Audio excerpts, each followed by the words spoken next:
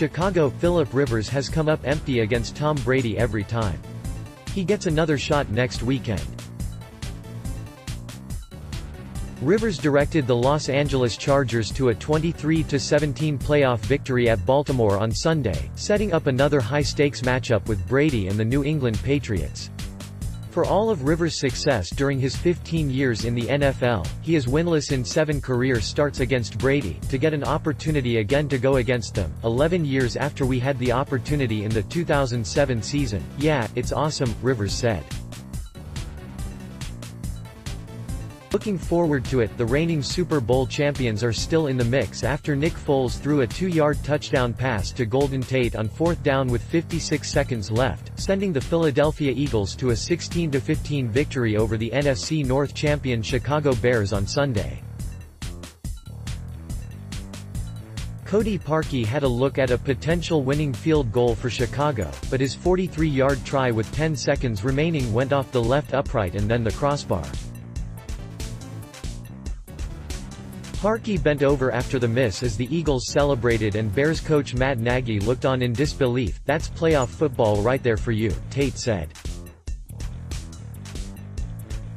"That's why we play this game, for times like now. Once you get to January and February." Next up for Foles and Philadelphia 10-7 is a trip to New Orleans to face Drew Brees and the top-seeded Saints 13-3.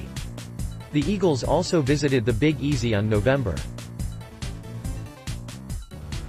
18 and struggled mightily against Brees and company in a 48-7 loss. "It wasn't very good the first time," coach Doug Peterson said. "We'll take a look at that film. We'll take a look at this one.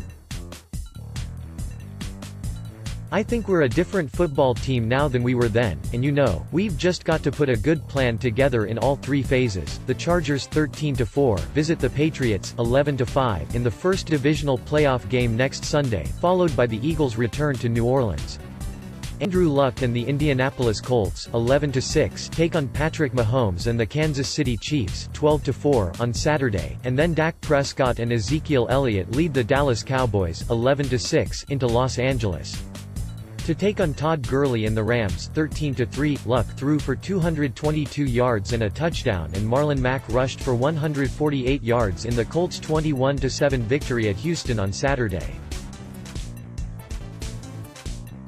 Prescott passed for a TD and ran for another score to help the Cowboys top the Seattle Seahawks 24-22 in their first-round matchup. "It's really just a chance to keep going on, simple as that," Prescott said. "Me and this whole team, we want to win it all. You can't do that without taking care of the first one. A lot of excitement, but my goal is bigger than just one playoff win." The 37-year-old Rivers beat New England in 2008, but that was with Matt Castle starting at quarterback for the Patriots while Brady was injured.